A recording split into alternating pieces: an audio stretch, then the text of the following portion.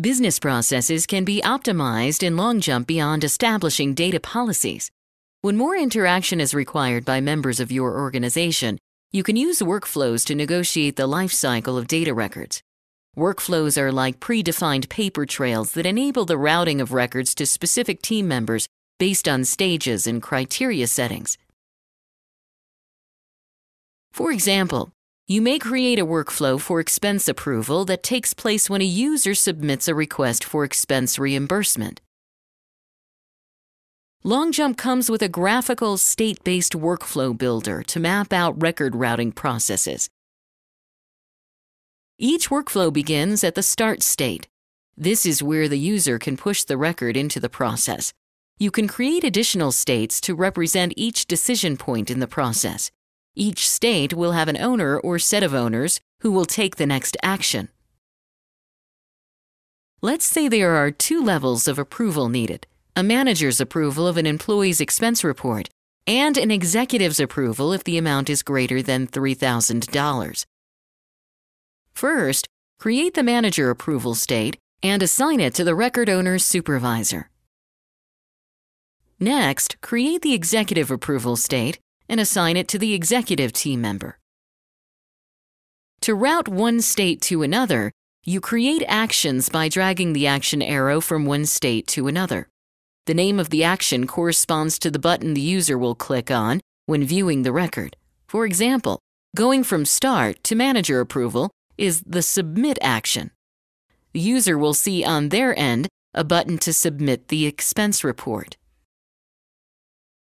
You can create actions for the other states. In this situation, there are approve and reject actions for the manager and executive levels. If multiple people are required for unanimous approval at a given state, you can indicate that at each state. To determine if a manager's approval needs to go to the executive level, we add in the criteria to check for the total amount. In this case, there are 2 possibilities for an approval. If the total amount is less than $3,000, the manager's approval can go to the end state. If it is more, it gets routed to the executive level. Finally, let's create a rejection state.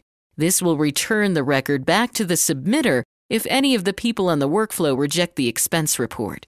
And we'll add a resubmit action from the rejection to the manager approval, allowing the submitter to modify their expense report and resend it to their manager.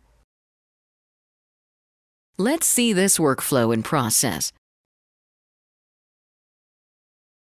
When the user clicks on Submit on an expense report, the pop-up lets the user attach a short message, and the record is immediately routed to the manager.